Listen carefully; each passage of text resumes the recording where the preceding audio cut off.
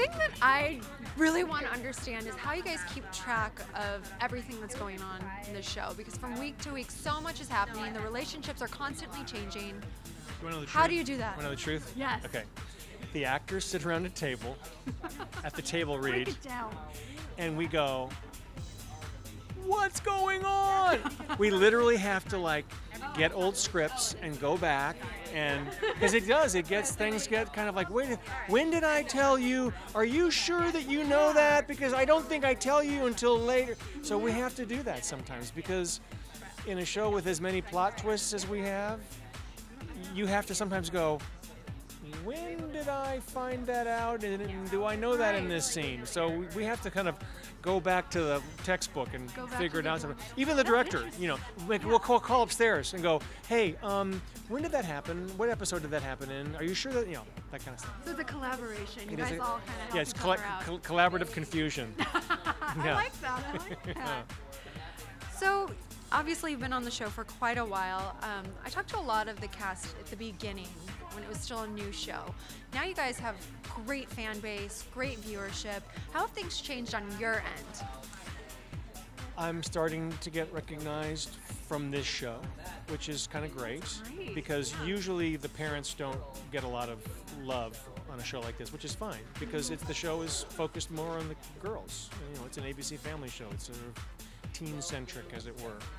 But I've had families coming up to me on the sidewalk, mom, dad, and the girls, and they'll all go, we watch your show together. We love your show. We love the kind of parents that you are.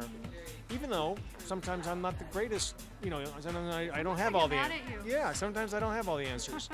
But they love that we make it real. That parents don't always have the right answer or all the answers, or they struggle with the answer.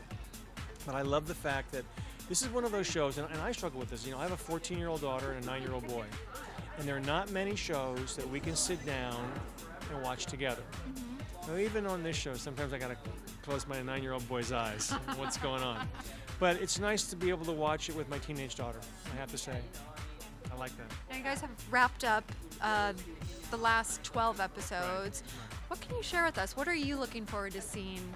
We are introducing a new character to our show who is also deaf, who works at my car wash. And what's cool is that John, my character, is kind of unknowledgeable and maybe a little insensitive about the deaf thing sometimes. Not that he means to be insensitive, he's just kind of like, you know, oh yeah, I forgot you can't hear.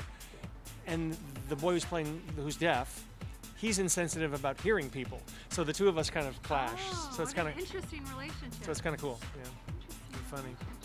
And who have you really gotten close with behind the scenes?